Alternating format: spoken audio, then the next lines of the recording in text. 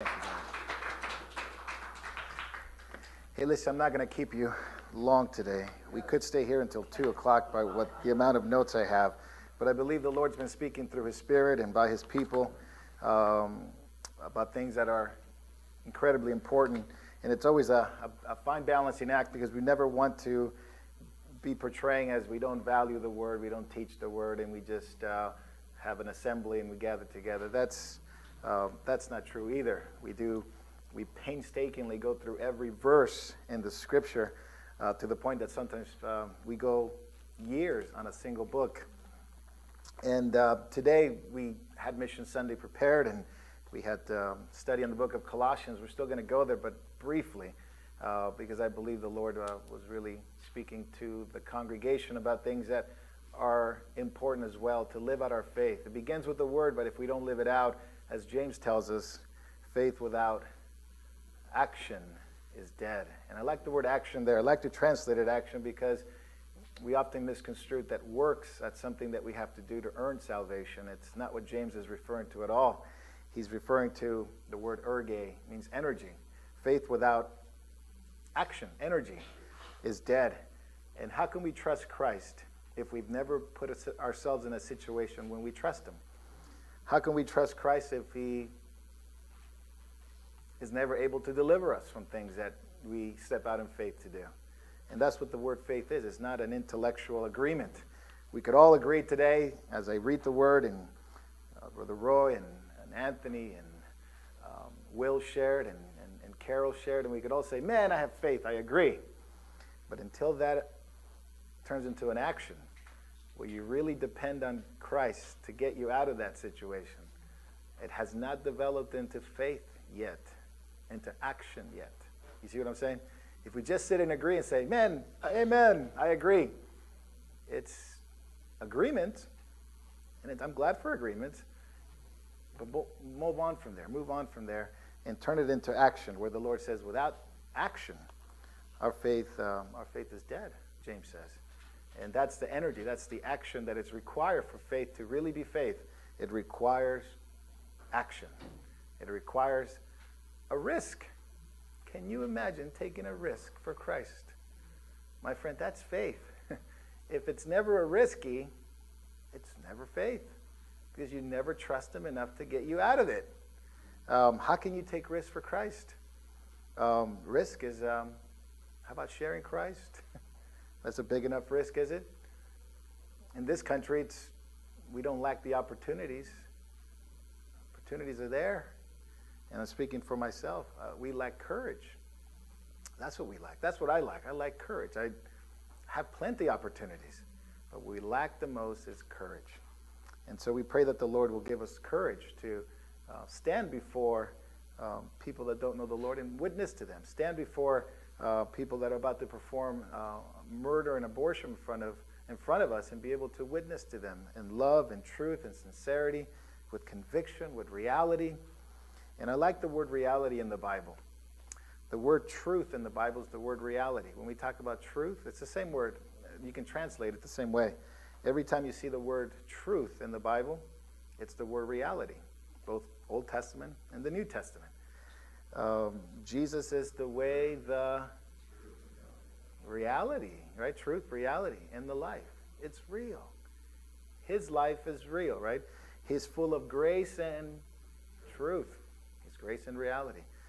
You have the truth in your hearts. You have the reality in your hearts. That's what you have when you have Christ. So turn to Colossians chapter 1.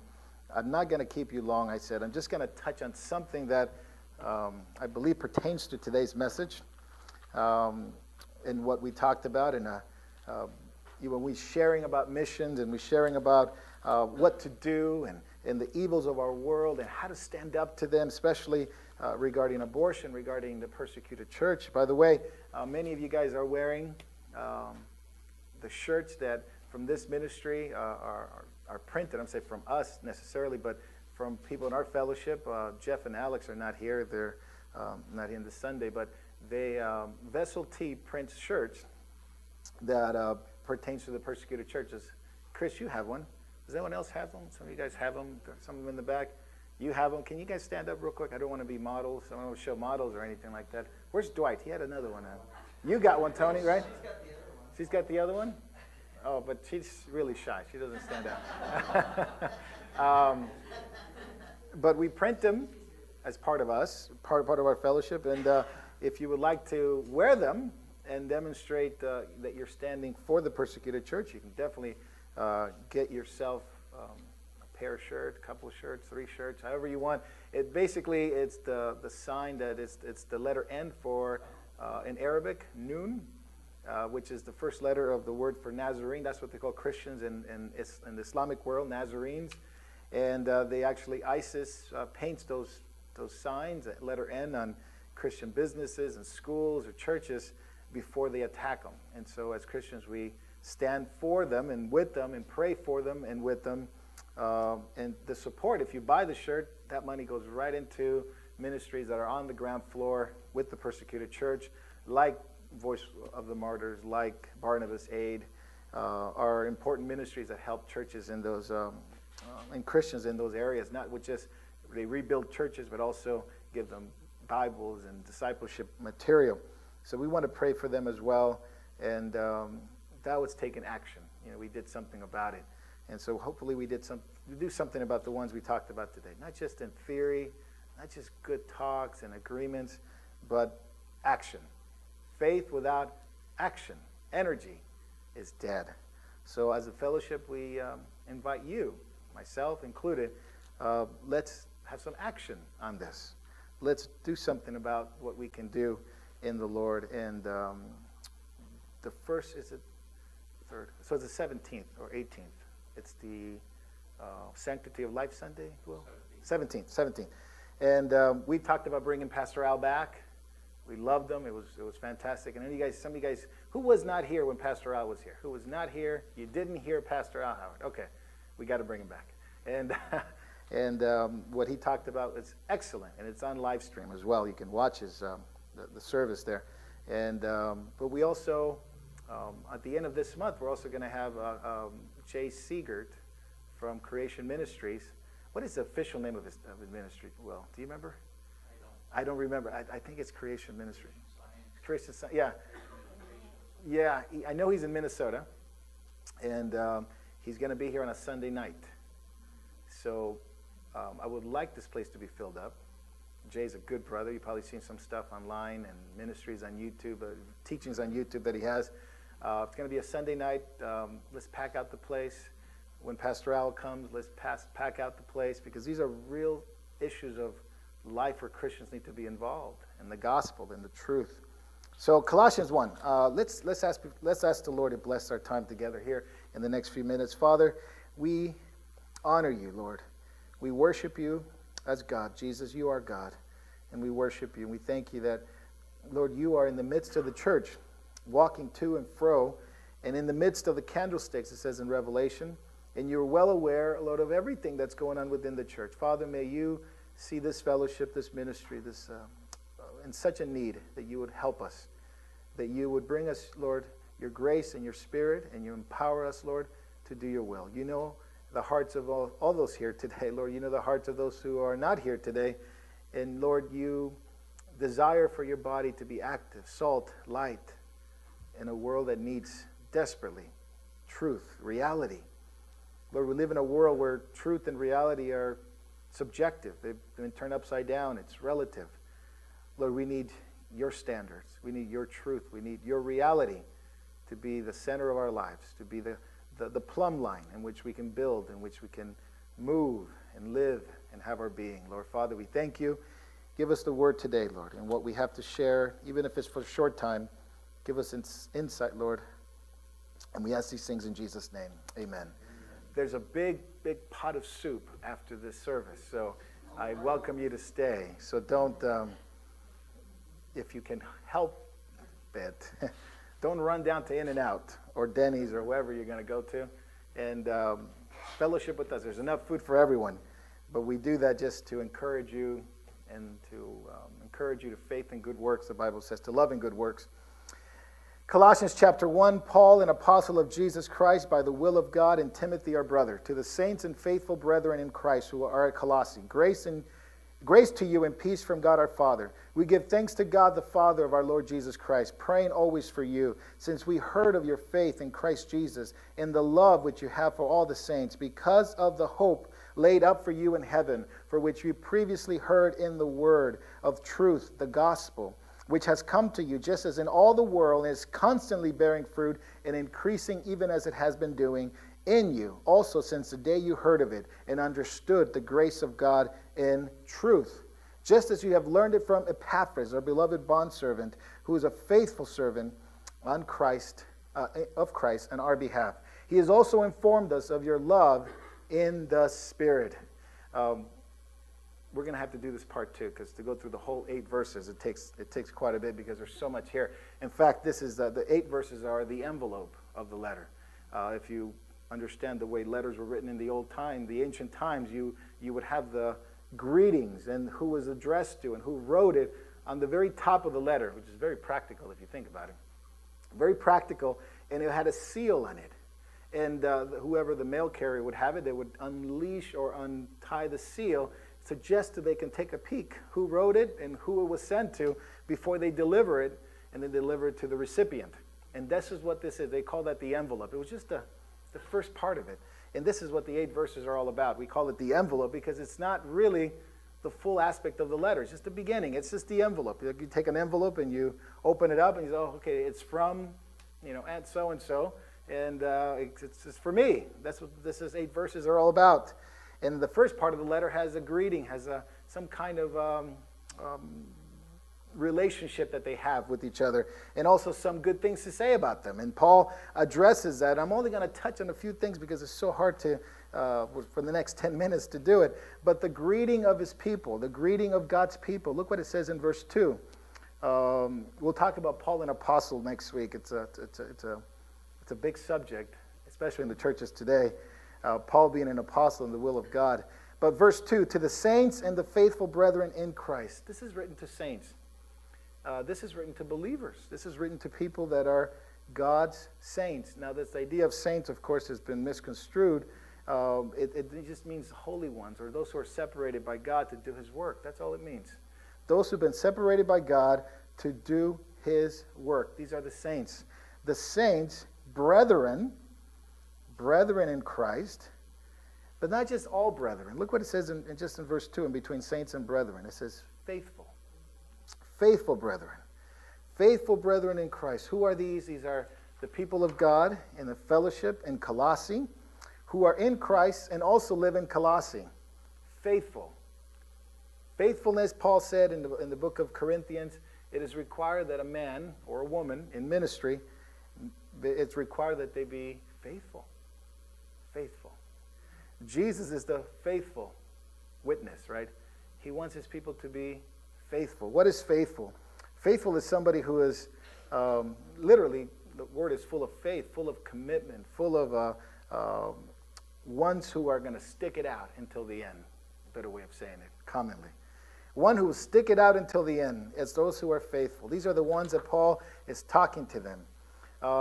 People that will not leave when difficult times come. People who are going to stick it out until the end, no matter what happens. And in a fellowship, this is really how the fellowship is built. Many people come to church, you know that. But how many of them are faithful? Another word of saying faithful is consistent. Who is consistent? Faithful and consistent. It's referring to those who can be counted on. Those who can be counted on. And I praise God for people in this ministry that are faithful, can be counted on. Those who you can build a ministry around. I've been around in ministry since I got saved, 20 years, full-time. In a sense, full-time. I still work bivocationally, but 10 years here in this ministry. And I can tell you one thing. If you find somebody who's faithful, oh, man, don't let them go.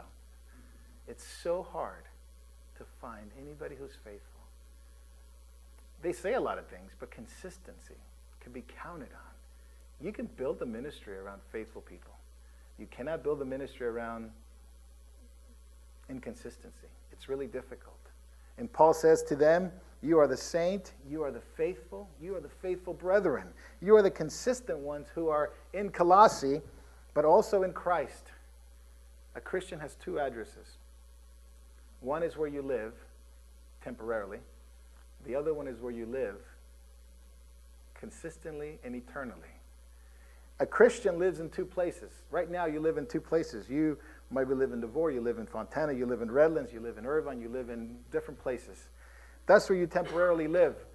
But your real address is in Christ. Your real place where you live is Christ.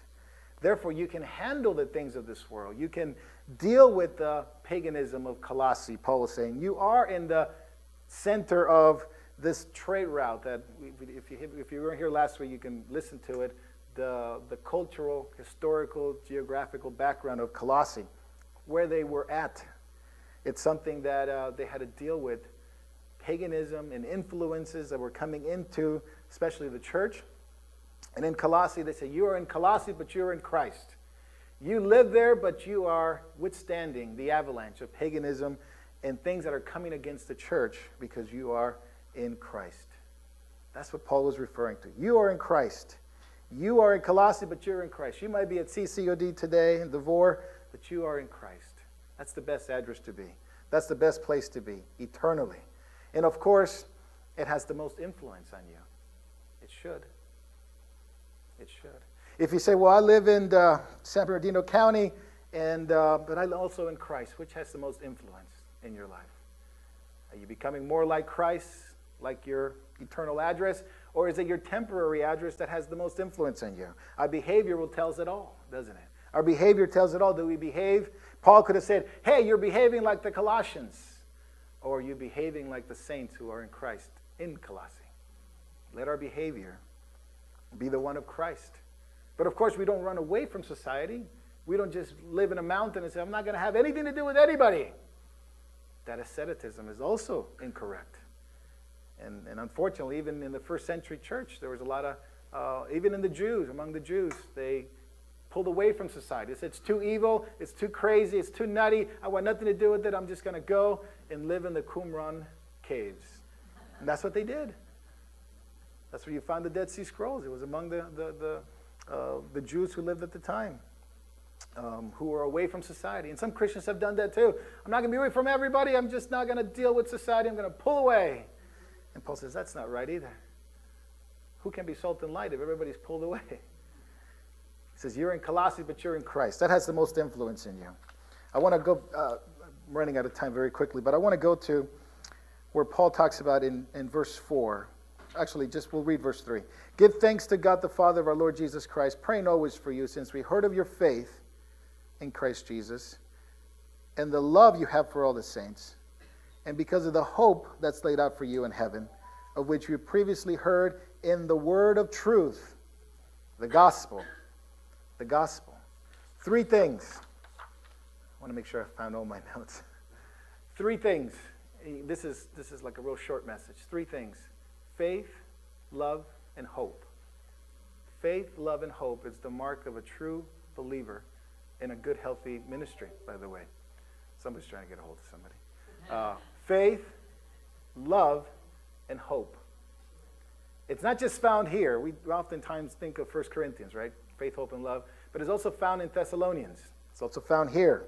The marks of a true Christian is faith. And the faith in Jesus has nothing to do with, like we talked about it, has nothing to do with an agreement. Has something to do with stepping out and relying on the Lord. I guess you could ask this question. When was the last time you trusted in Jesus? When was the last time you trusted in Jesus? Well, I went out witnessing the other day, and I stepped out in faith, and if the Lord wasn't in it, I would have fallen flat on my face. I'm glad the Lord was in it. That's the last time I trusted in Jesus. You see the difference? It's not in agreement with the facts. It's when it was the last time you really trusted him. Well, we got these guys down the street, and we wanted to give them some Bibles. I don't know how they were going to receive it, but we did it. We went out and shared. Anthony trusted in Jesus. He went out to see some orphans. As James says, that's true spirituality, true religion.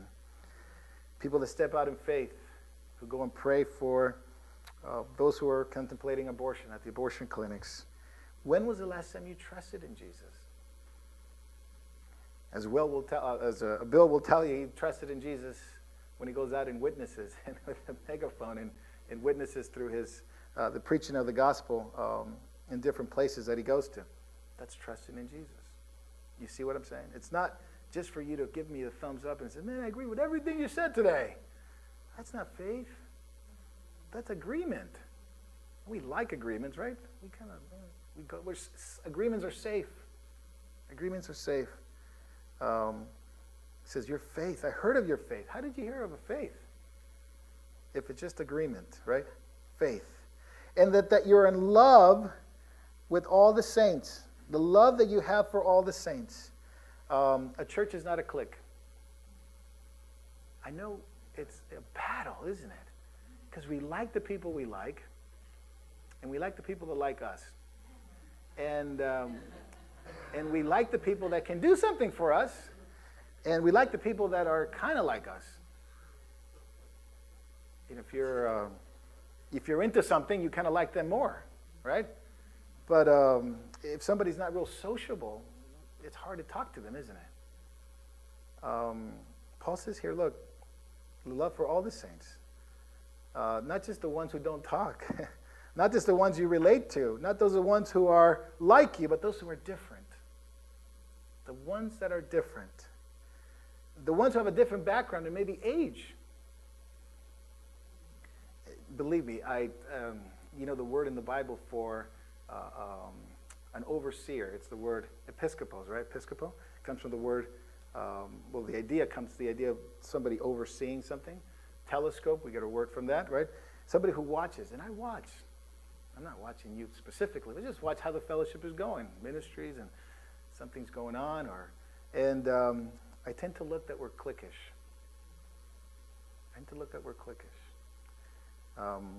We like certain people, we don't really want to talk to other people.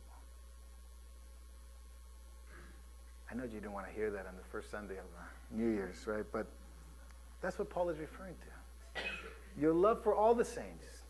I'll take it a step further. How about the saints who are not here, who are being persecuted? Has anyone ever written to them? Has anyone ever taken a pen or an email and just said, I love you, brethren. I don't know you. I haven't met you, but I'm going to write you a letter of encouragement. Paul says, you have a love for all the saints. This is a great church, Colossae. It's a great church. They have love for all the brethren, faith, love, not just those they like, but those who were all the saints, right? All the saints. Not just in this fellowship, but around the world. And believe me, you can't be isolated anymore in this world. We live in a globalist society now. As bad as that would be in one aspect of it, you can look at it the other aspect. I can relate to all believers around the world because I can talk to them. We can talk to Jasper. He's all across the other side. We can talk to Mexico, believers in Mexico. We can write a letter to the persecuted church in Syria.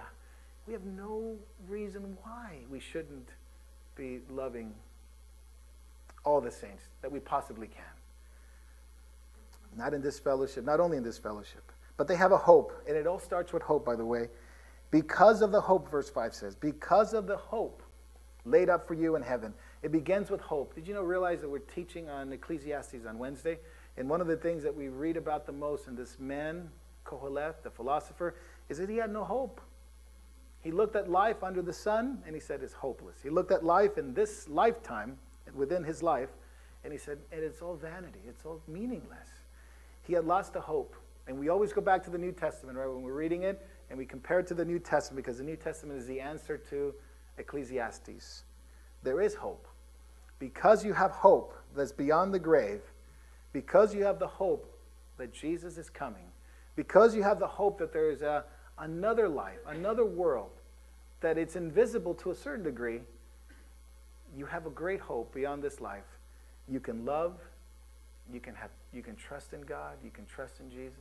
When a Christian loses hope beyond the grave, it's when a Christian basically becomes isolated. Because what's the reason to love? what's the reason to have trust in Jesus? What's the reason to have trust in God and trust in it? There's no hope beyond this world. We might as well just work and enjoy all the money that we can make. But that's what Kohelet was doing. That's what Ecclesiastes is about. He says, you know what, it's so meaningless. A man should just rather work, build up his income, and just live off the income for the rest of his life and just live it up. Because there's nothing else beyond this world. But he was wrong. He was destitute. He couldn't figure out. He was born too soon, I said. Because once you know the New Testament, you know that everything that you do has a reality, a truth in it. For Jesus' sake, for the one that's to come, for the kingdom that's to come, that's what we do. That's what we love the brethren, because there's a kingdom to come, and you're going to be with them. If they're born again, you're going to be with them for the rest of eternity. Love them. Why do we have faith? Because Jesus is coming back, and we need to get everyone that we possibly can into his kingdom. It all starts with hope, and we look forward to what God has for us. This is not all that God has for us. I hope you get that point. This is just a foretaste of what God has for us. For who can know what God has for us? It has not entered into the mind of man. So this hope that is laid up for us in heaven, it says, of which you previously heard, in the truth of the gospel. The gospel, the gospel, the gospel. It's called the truth here. It's called, I told you what the gospel, what the word truth is, right? In the Greek language, translated to English, you can say the reality. You know what reality is? It's the gospel. God became a man in the person of Jesus Christ, lived a perfect life, went to the cross to die for my sins, rose again to give us eternal life, to give us his righteousness. That if I have faith and repentance, I can be born again. That's the gospel. That's the reality, my friends. That's reality whether you like it or whether you don't. That's the reality that God will measure the whole entire universe by. And it's on our tongue, and it's on our lips, and it's on your mind, and it's on your, and it should be, on our action. And it says, all of that is made possible because of the gospel. 30 years had happened since Jesus ascended to heaven from this point. 30 years before Jesus ascended to heaven. Fast forward 30 years later, Paul says, this gospel that was heard, the truth, verse 6, has gone into all the world, the known world. Paul wanted to go to Spain, had gone as far as India, South as Africa. He had gone to the whole world. We only know a little bit about it because the Bible only deals with the book of Acts, right? The book of Acts is Paul's journey from chapter 13 on, is Paul's journey to the Western world, to Europe, to Greece, as far as Spain, right? We are not privileged to know biblically what happened in Turkey. What happened in India, what happened in Africa, what happened as it went out to the Orient. It happened in great numbers, by the way. There were so many Christians in Syria, in India, in Egypt. But we're not told because the Bible only focuses on the most difficult route. The most difficult route was Europe. That was the most difficult place to share the gospel because of Greek philosophy and the Roman Empire as the most hardest place to witness. India, Africa, they embraced the gospel. Thomas, Matthew, they all went to those places and they embraced. There were thousands of Christians. We're only told about Europe, the book of Acts. But Paul said it had gone to the whole world. It literally had. In 30 years, it had gone to the whole world. Think about that, how fast that spread. Why did it go out? Well, a few things. The gospel has life in and of itself. Think about that. The gospel has life in and of itself. Meaning that you can give a gospel tract to someone, and they could read it, and they could be born again without you helping them. It doesn't happen often, but it happens.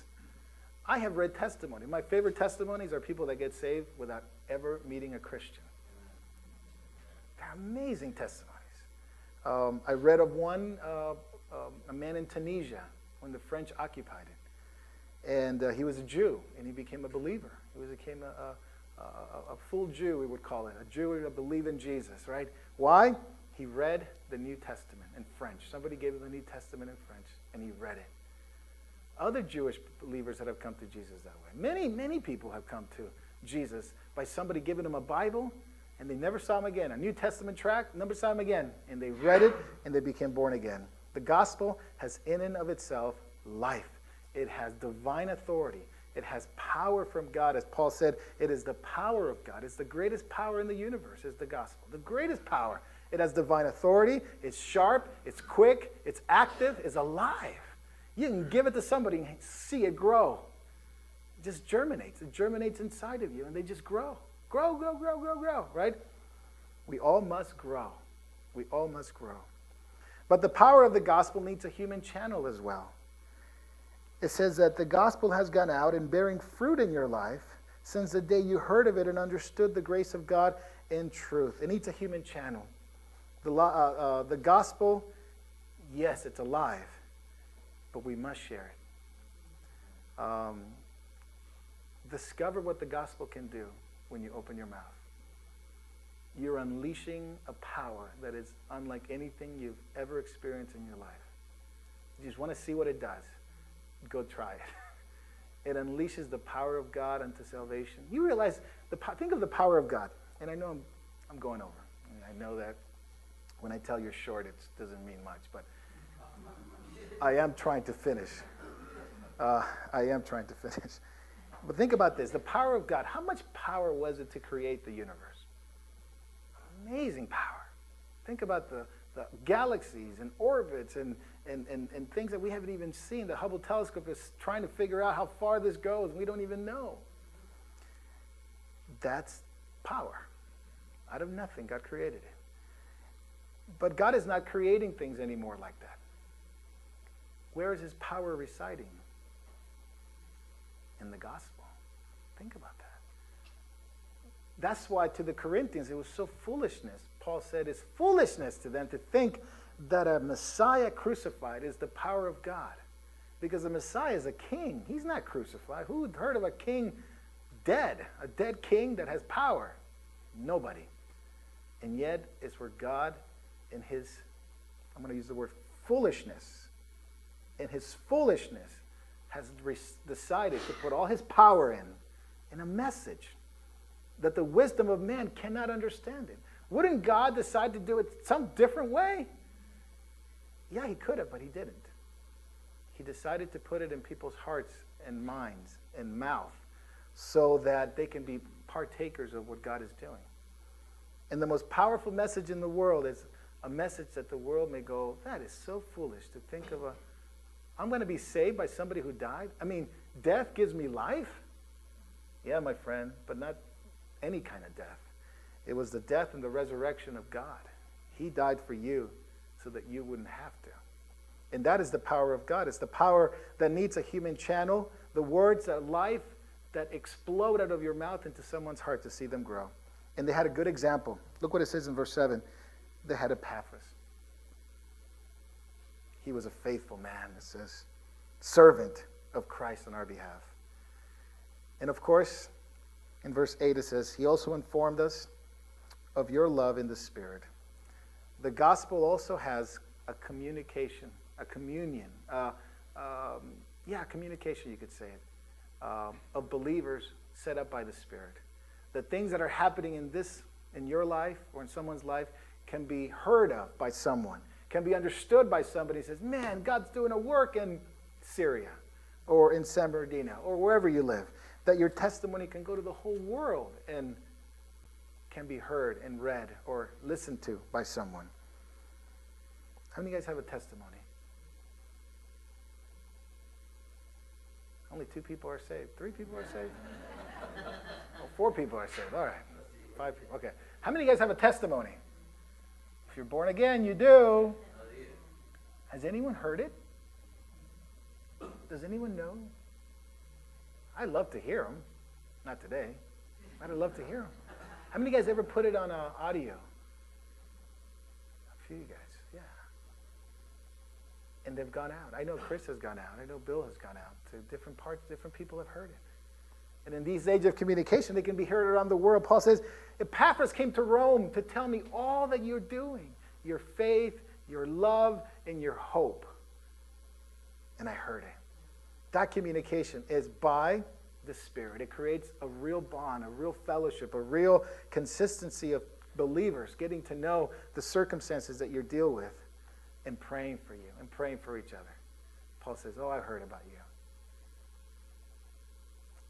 Have they heard about us? Hopefully they have. If Paul wants to write this letter to this church or to your community, and he would start off, Paul, an apostle of Jesus Christ by the will of God, to the believers who are at CCOD or Fontana or the surrounding areas, what would it say? Some of you cringe when you ask those questions, right? What would it say? Paul said to another church, you are an epistle, a living epistle, known and read by all men. That's true. You are a living epistle, read and known by all men. If that is true, what do they read? What do they read? Let's pray. Father, we thank you for your blessing today, your goodness, your mercy. Father, we ask you that you would help us and understand your word.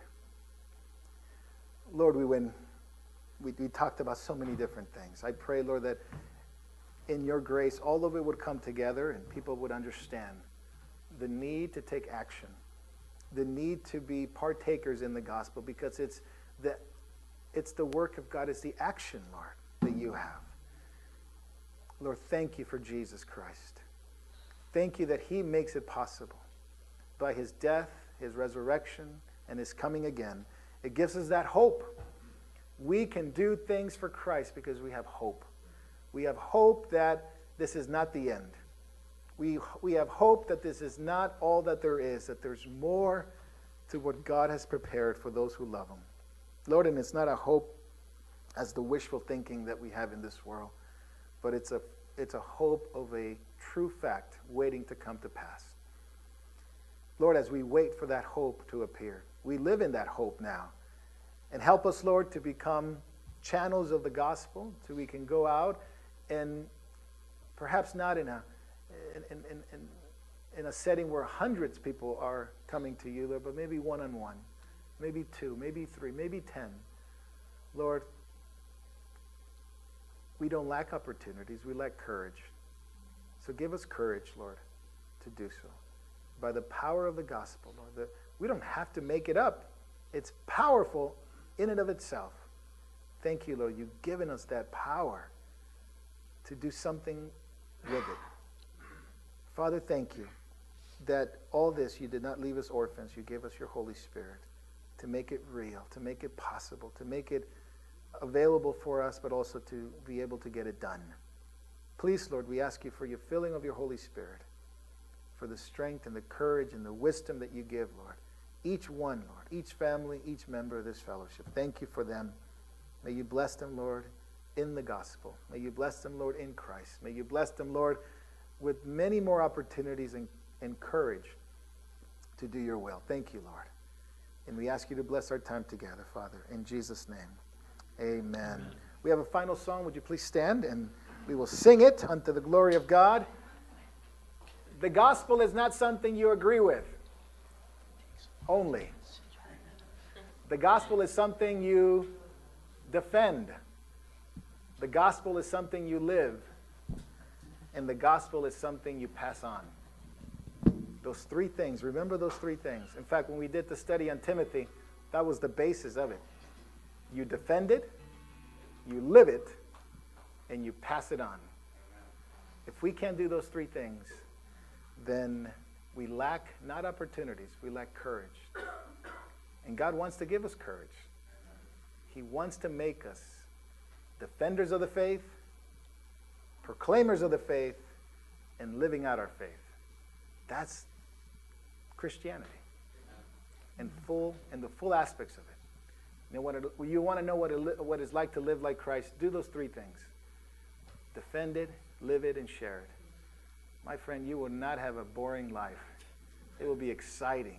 It will be powerful if you think, what power God can give us. And it'll be unto his glory. And you can't wait to pass it on because you have a hope greater than this life, greater than what you have today. And if you ran out of hope today, That's because we took our eyes off the Lord. We took our eyes off of him and his return. Because he gives us the hope. Why you do what you do is because Jesus is coming. And you need to get on it. Let's sing this song to the glory of God.